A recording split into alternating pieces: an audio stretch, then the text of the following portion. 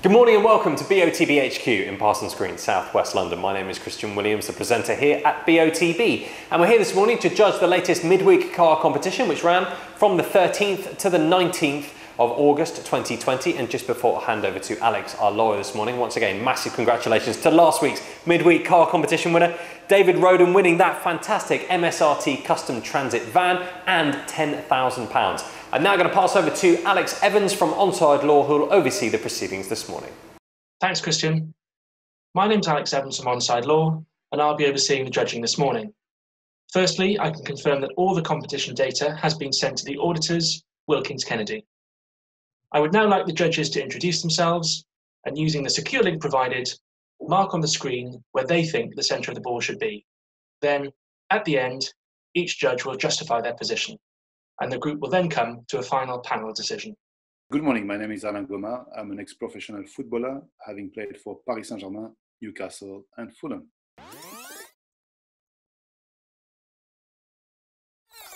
I'm Nigel Hicks. I am a Supply League match official for the best part of 30 years, and I'm also an experienced football administrator. Good morning, my name's Hugh Gilroy. I'm a referee, mentor, tutor and observer. Hi, my name is Kieran Fitzgibbon. I've played football for more than 30 years and am now a senior county referee. Good morning, my name is Peter Giorgio. I am a football and futsal referee. Good morning, my name's Roger Wheeler. I'm a referee and I've been refereeing and lining for more than 30 years.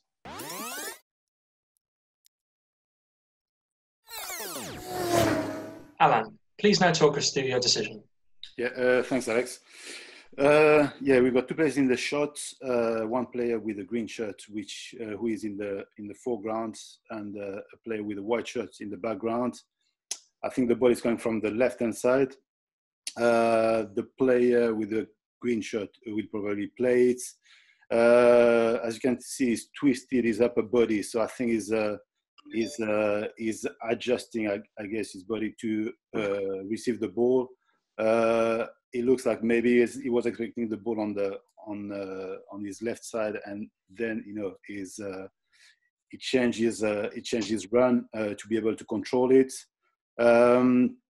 The player in the background with the white shirt is looking intensely at the ball, but I don't think he might want to anticipate, but I think it's too far to get the ball.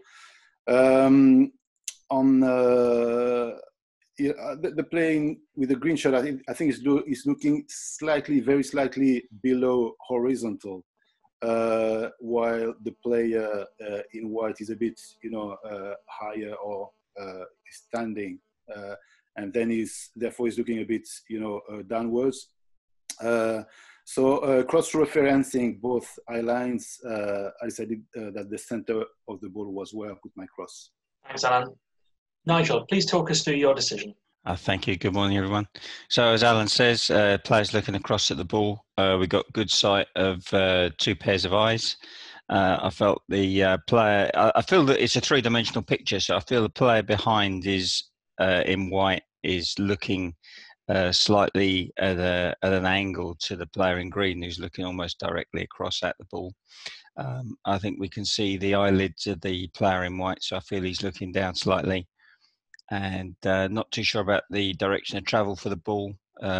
Neither player looks like he is about to receive it, but that's why I put my cross where I have. Thanks, Nigel. Hugh, please talk us through your decision. Yeah, mine is the blue cross for me. Two players in shot. The player in white at the background, to me, is looking down, quite focused on the ball. Wasn't too sure if he's pulling the arm of the green player, which is why he's got kind of an unusual body position, one arm behind, one in front. And I just felt that the player in green was looking down. I don't think it's as close as obviously the cross looks to them, but the ball's in the foreground, a little distance away from them, because neither of them started to look to play it yet. So where both of their eye lines match, that's where I put the centre of the ball as my blue cross. Thanks, Hugh. Kieran, please justify your position. Thanks, Alex. We've got the two players in shot. Player in green, I think, is the one who's most likely to receive the ball, and he seems to be positioning himself to receive the ball. I think he's put his arm behind his back to hold off the player in white, possibly. Maybe he feels that he's coming towards him. He's got a furrowed brow. His head's looking slightly, his head's position is slightly leaning forward, slightly downwards, which is why I've got my cross a little lower than the other, my other colleagues. I think that the ball is going to come into him and he's going to position himself to receive the ball. I think the player in white is just on looking, but I've taken the eye lines from both players to justify my positioning of the orange cross. Thanks, Kieran. Peter, please justify your position. Yes, mine is the grey cross, which is closest to the green player. Yes, two players in shot. The player in the foreground, I think he's favourite for the ball. In the background, you've got the player in white looking on a bit further away, but he has got he's concentrating, he's got a good facial expression and indicating with his eyes looking down. I actually think the ball itself is not coming into the players. I think it's actually bounced up because of the body language of the green player. It's neither one thing nor the other. I don't think it's going to be heading the ball. I just think it's just bounced up and then they're both just looking at the ball. And where I've cross-referenced the eye lines of the player in green and player in white behind, and that's where I put the centre of the ball, is where my grey cross is. Thanks, Peter.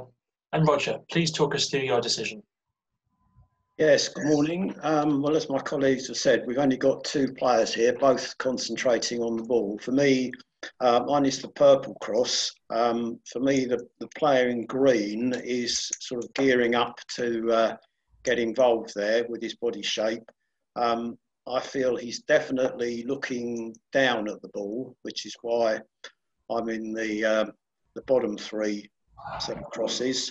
And he seems to have a sort of clear look at it to me. And the player in the background is also he's pretty clean as well. So where their eyes cross is where I've put my purple cross. Judges, please now come to a final panel decision. For your information, the larger white cross is the calculated average of the 6 individual selections. Okay, hello everyone. Yeah, today we've got quite a wide spread. I'm going to start with drawing a few lines.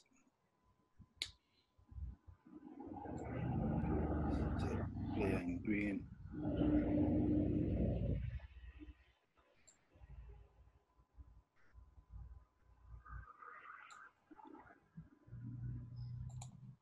Let's do this one.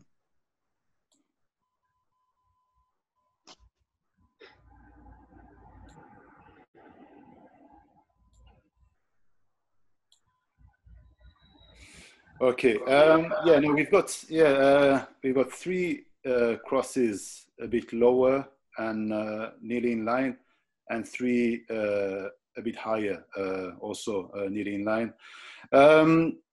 Looking at it, I thought personally that this player was not looking that low.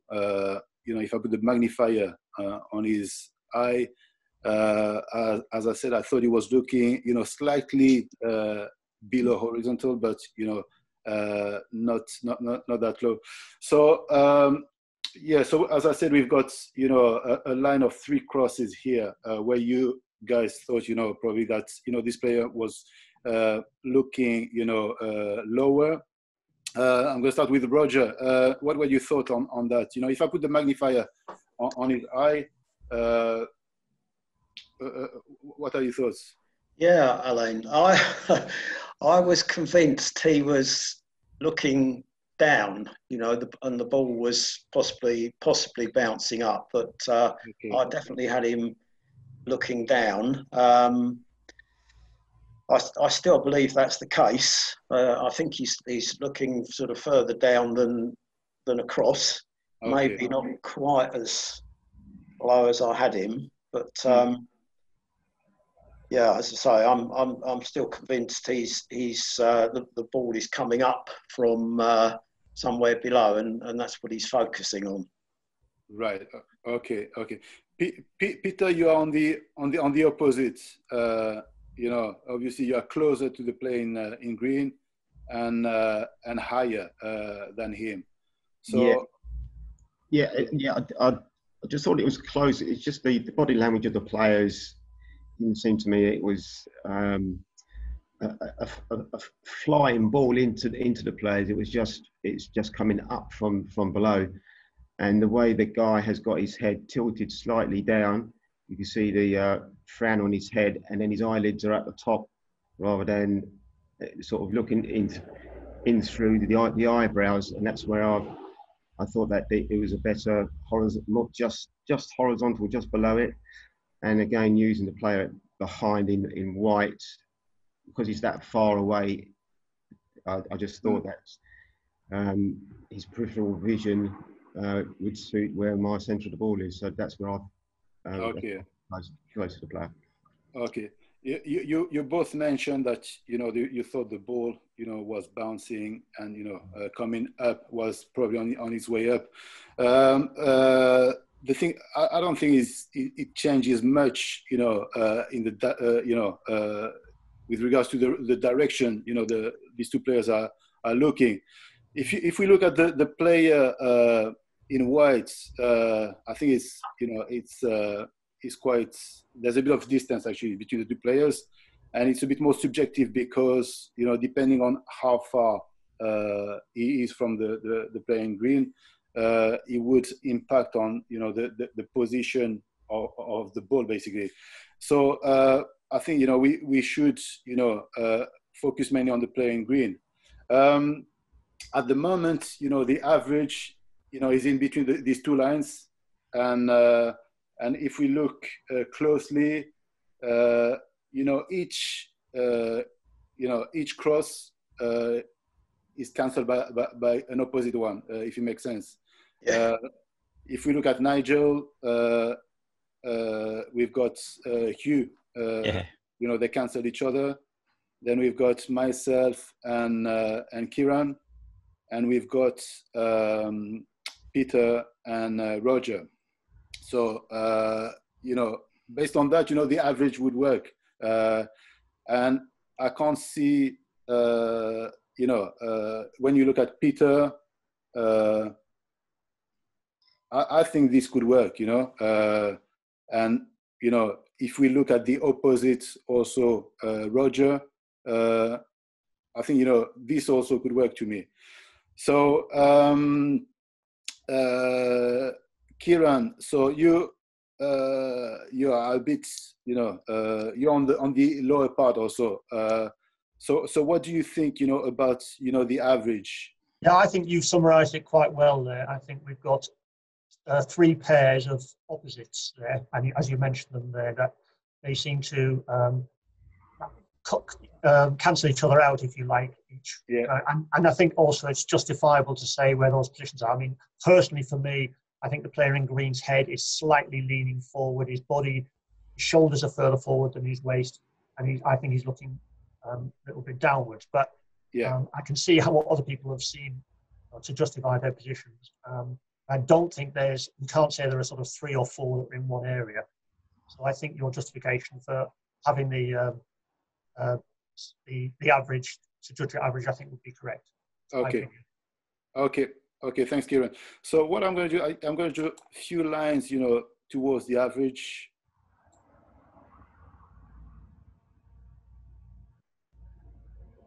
Just to see, let's take it from his nose, actually.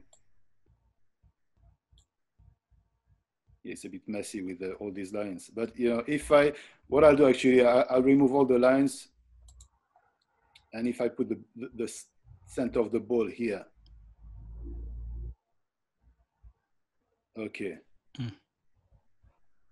I think I still think that the ball is a bit higher than that, but I think it's it works as an average.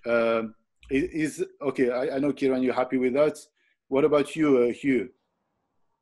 Yeah, no, I think I took more, I think, from the playing green's right eye.